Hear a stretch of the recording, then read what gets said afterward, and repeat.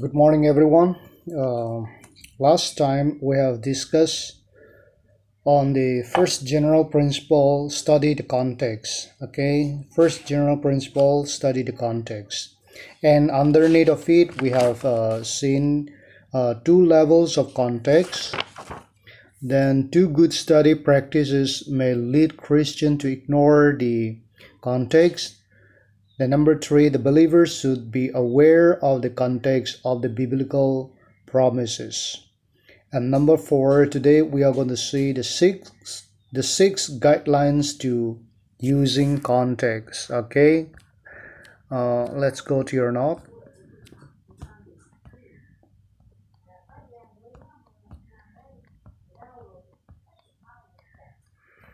Okay, general principle. We have finished the context. Two levels of context. Then two good study practices may lead Christian to ignore the context. Then the believers should be aware of the context of the biblical promises, context of the biblical promises. And today we'll study number four, the six guidelines to using context. Six guidelines to using context. Number one, look at the verse you wish to interpret and think of any possible meaning. Okay, look at the verse you wish to interpret and think of any possible meaning. Now, if you want to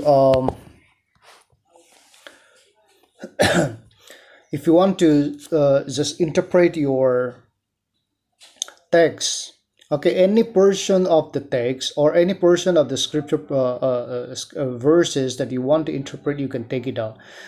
For this class, we will take the example from John 3:16. Let's say your text is John 3:16. Okay, to your Bible, you can open your Bible with you, John 3:16.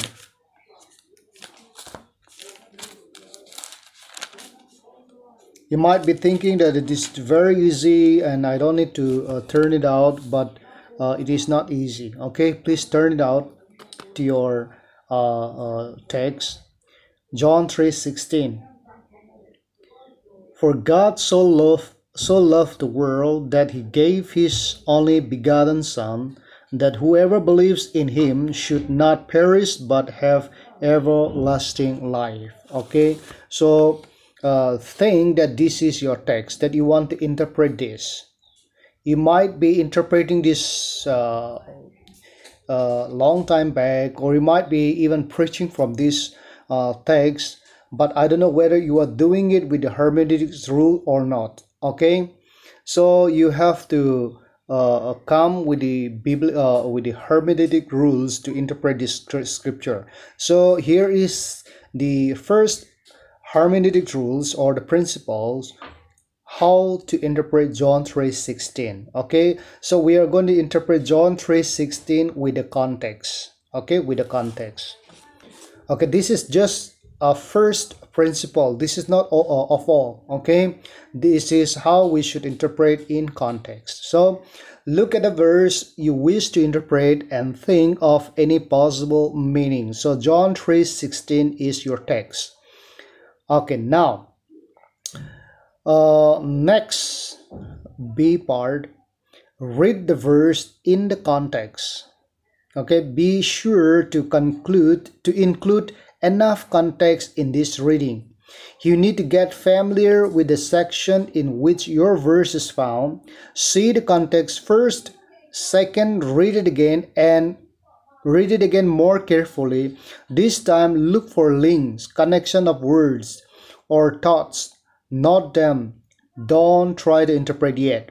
Okay, so the guidelines to using context is first you choose your text, then next you have to read the verse again and again, then you have to find out the context. Okay, you have to find out the context. So since I've already done this one, I'll just go quick.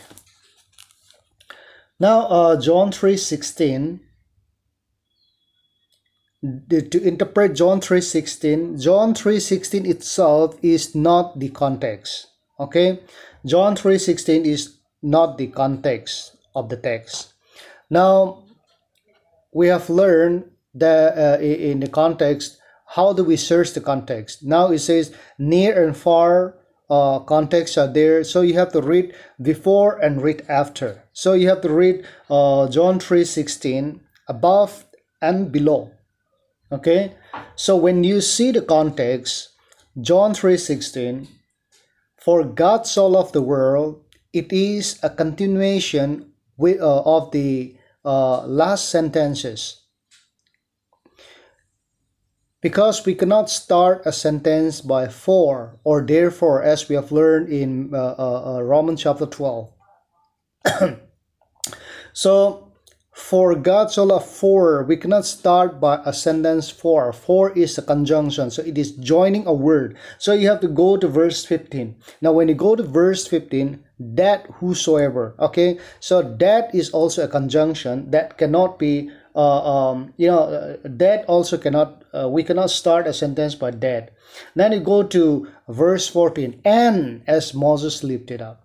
Okay, so why John the writer is saying and as Moses lifted up, and that is also a connection again. So you have to go to next verse. So if you go reading reversed, okay, then finally you go to verse 1 of chapter 3.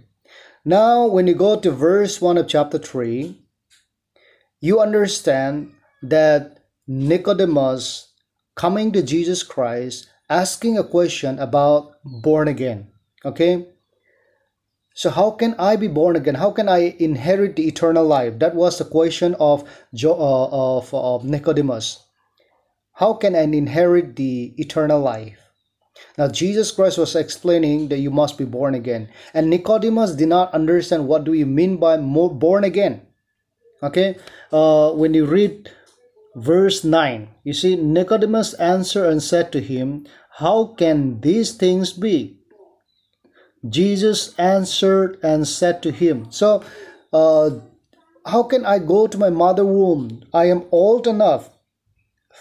So how can I be born again? So Nicodemus did not understand what is born again. So Jesus Christ has to explain. And Jesus Christ said, if I tell you the heavenly things, if I tell you about the earthly things, you do not understand. How can I tell you about the heavenly things?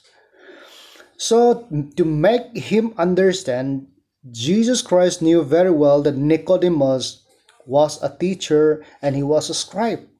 That means Nicodemus knows the Old Testament very well. Jesus Christ knew that one. So Jesus Christ is taking the example or quoting from the book of law, and he was quoting about the incident of Moses and the brazen serpent. Now, in verse 14, he was saying, see, as Moses lifted up the brazen serpent, okay, so also the Son of Man will be lifted up. So like Moses lifted up, me, the Son of Man, will be lifted up. And when it is lifted up, it is for your sin, and whoever believes in him shall not perish but have everlasting life. Like those people who watch the brazen serpent over there, they look at the brazen serpent and they were saved. And that depends upon the beliefs. So Jesus Christ was explaining the same thing to Nicodemus.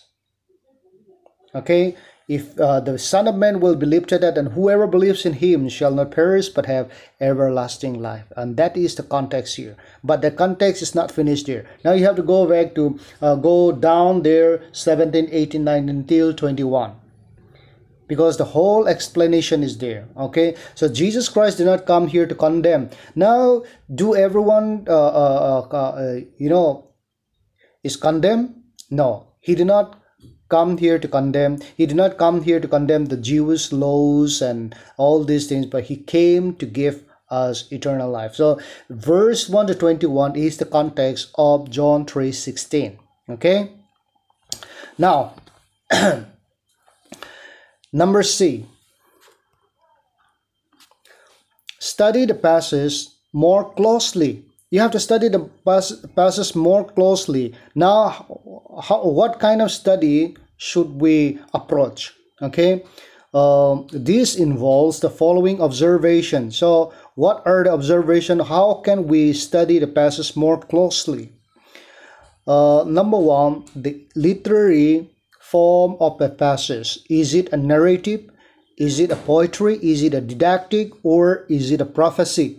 Now we understand that John 3:16 is didactic. Jesus Christ is teaching to Nicodemus. Okay, so no doubt here. Didactic means a teaching.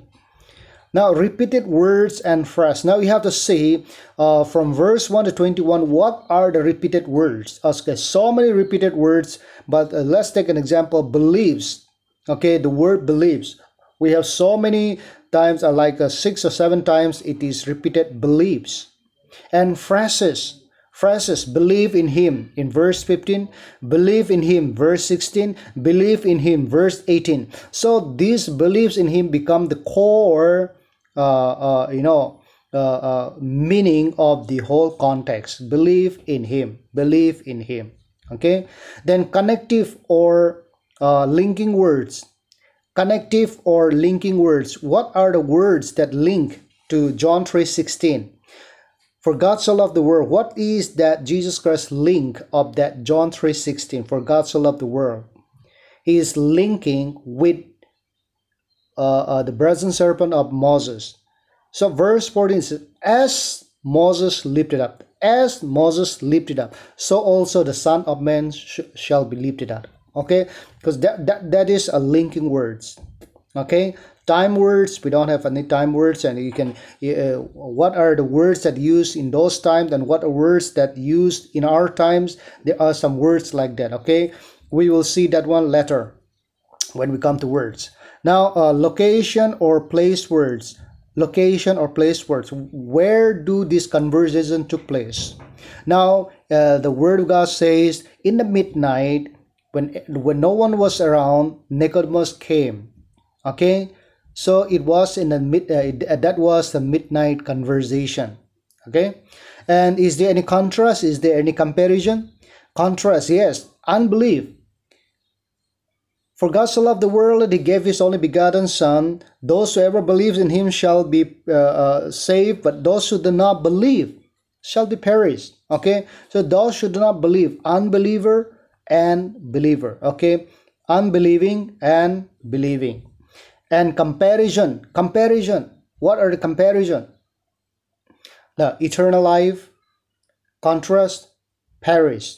Okay, eternal life, eternal hell, or eternal damnation. Okay, so we see that eternal life and perish is the comparison there.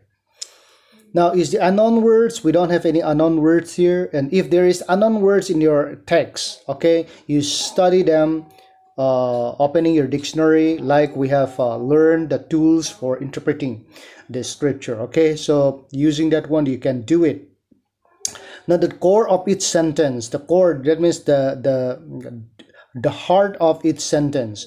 Where sentences are long and involved, it is well to note the subjects, the main verb, and the object of the word. If the sentence are too long, then you can find it out the subjects, you can find it out the main verb, and then you can find it out the object, subject and object of the word. Okay, so John 3:16, there is no full stop. All John 3:16, the whole verse is only one sentence. For God so loved the world that he gave. So for God so loved the world. God is a subject, and object is the world. He loved us love us. Okay, love is an action. Okay, so he loved. So what he did, he gave his son. Okay, gave is a main verb there. He gave his son. So you have to understand the scripture portion using the grammatical rule. That is why you are studying the grammar. Now, logical, the figurative expression, we don't have any figurative expression there. Okay, Moses lifted up is a figurative. And so also the Son of Man shall be lifted up. Now, logical consequences.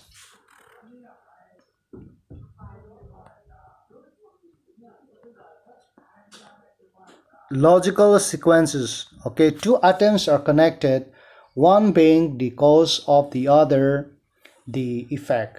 The key word is for. Now, logical sequences, two atoms are connected, one being the cause of the other, the effect. The key word is for. Okay, so the John 3:16 begins with for. Okay, for. That is the key word. For God so loved the world. For God so loved the world. Why did God send His Son? Because He loved the world. Okay, He loved the world. So for God so loved the world that He gave His only begotten Son. Now, what is the cause here? What is the effect here? And what is the cause? The cause is God so loved. Okay, God so loved is the cause. And the effect is He sent His Son so that we have eternal life.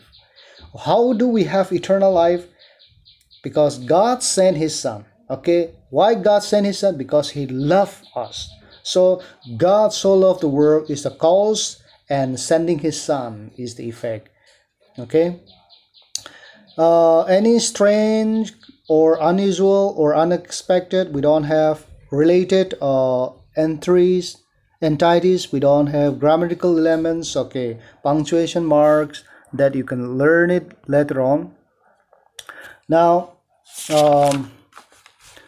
not any words in your verse repeated in the context. So the repeated words are beliefs. Okay, there are many repeated words, but the main theme of the word that has been repeating is beliefs. This may show us one object, okay, and indicate the connections, not the synonyms. If there is any synonyms, if there is any similarities word or the similarity meaning, you can find it out even that. Okay, now you have done all these things. Now you have read the text, John 3:16. Then you have understood the context, that the context should be taken from verse 1 to 21.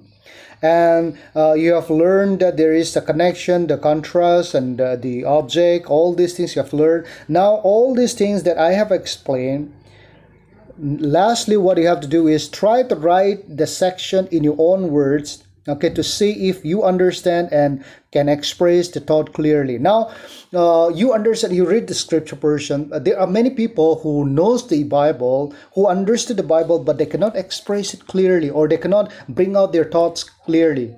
Okay, the problem is we don't write it down in our own words. Okay, you try to explain only from the notes or only from the Bible.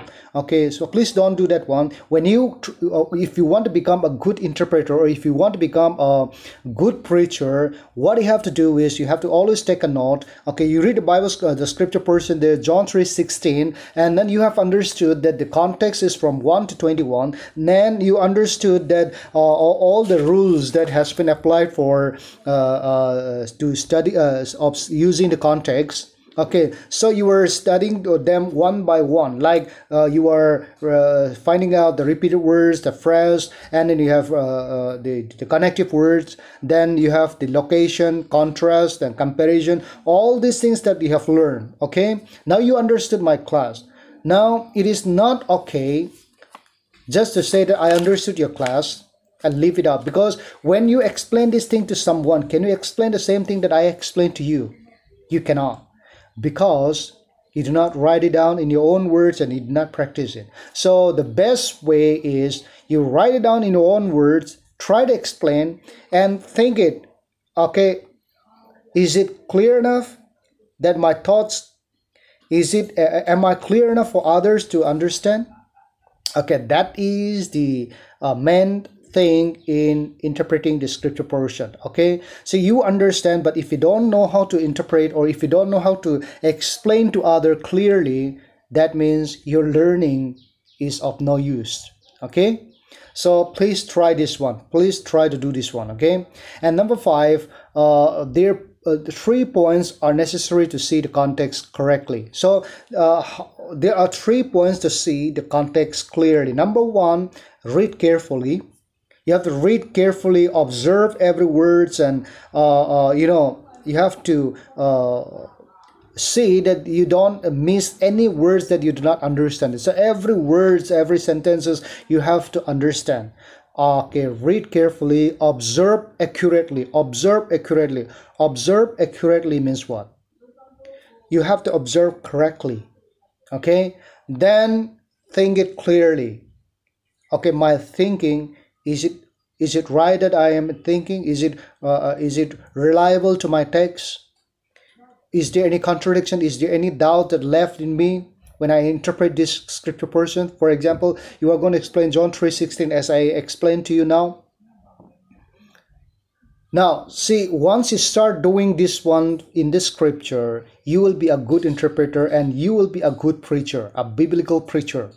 Okay, so many people, they don't want to invest your time doing all these things. They think it is a waste of time, and when you are given a sermon and you are not laboring hard, you just take the notes and then you go to Google and then you search for a topic and then you go copy some other notes and some other sermon, and then you preach as if that is your sermon, and that is why your and me mine